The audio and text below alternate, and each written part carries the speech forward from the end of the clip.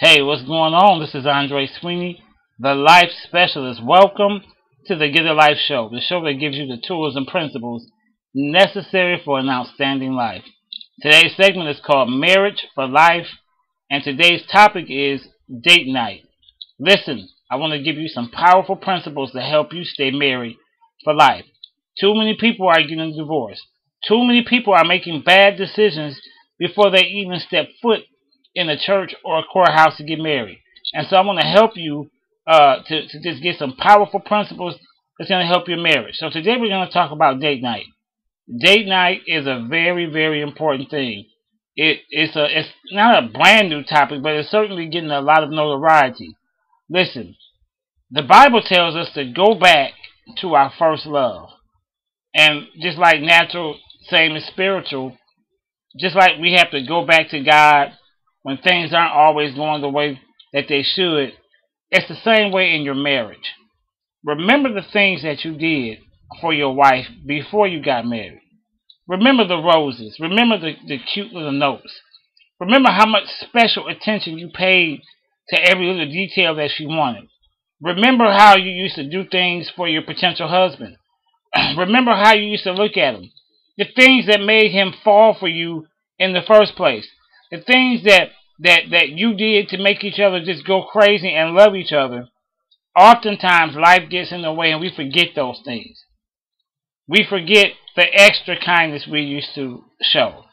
And now because we're comfortable and we know we have that person, so to speak, now we begin to get loose. And we begin to forget the things that made our mates attracted to us in the first place. Well, after you begin to get bogged down with life, bills, responsibilities, children, jobs, ministry, many times, and we hate to admit this, but a lot of times we have to plan our way into successful interactions with our mates. We have to plan. That means you have to schedule some time for each other. Many of you have work, many of you have children, and things can get so hectic that you forget to spend time with each other. You forget to be intimate. You forget those things that's going to make you a happy couple.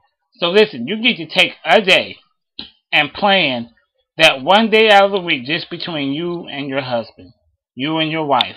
Nothing else gets in the way. No children, no friends, no responsibilities, nothing. That time is designated for your husband or your wife. You pick a place that you mutually agree upon, and you go and have some fun.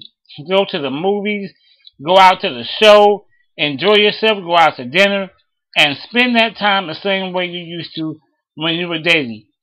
Call her up while you're at work and say, honey, I can't wait to be with you tonight. Go home and pick her up. Get dressed up.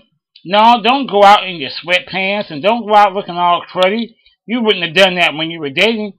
Do it like you did it back in the day. Go with anticipation. Go with excitement.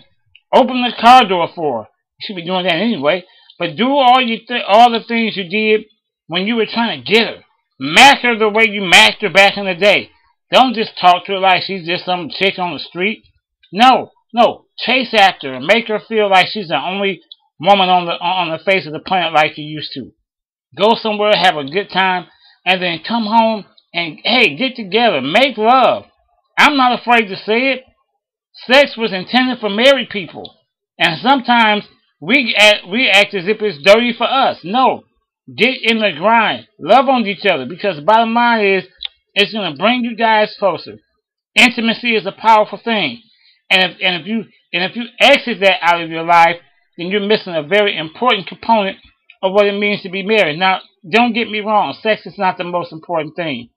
But God meant it as a tool to bring you together, to bring you to the place of oneness. And if you're not doing that, then you're missing out on what it means to be a couple. It's for us. It's for you. So don't be afraid to embrace it. Don't be afraid to talk about it. Do all you can do to be intimate with each other. Hold each other afterwards. Don't just roll over and start snoring. Hold each other. Talk to each other. Some of the best talk in the world is pillow talk. Some of the best communication in the world is after you've been together and now you're ready to look into each other's eyes and talk about your hopes and dreams. This is Andre Sweeney, the Life Specialist. I want all of you couples to go on a date night and I'm here to help you get a life.